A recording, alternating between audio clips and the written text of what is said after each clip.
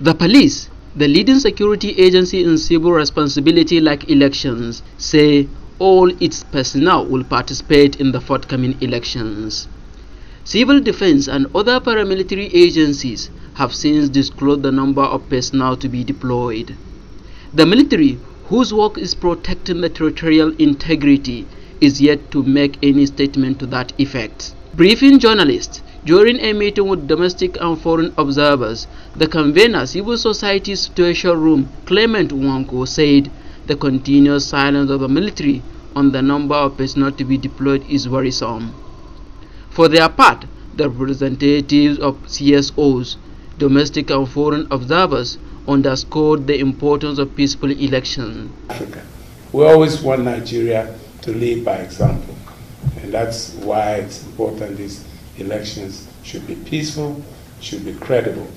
But also, some of us who've gone around the country, I want to agree with what Glenn has said about the preparations for these elections. I'd just like to urge us to come out and vote. And when you vote, stand your ground and protect your mandate.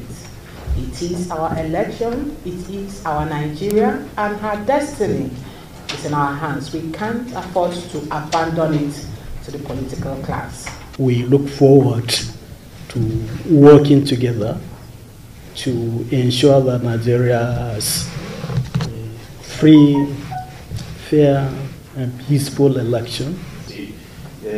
Whether bringing in independent observers missions, supporting all the key stakeholders here. Really what we do is dwarfed by the work that you do as Nigerians. We come and go, you stay behind here, you follow up on the processes.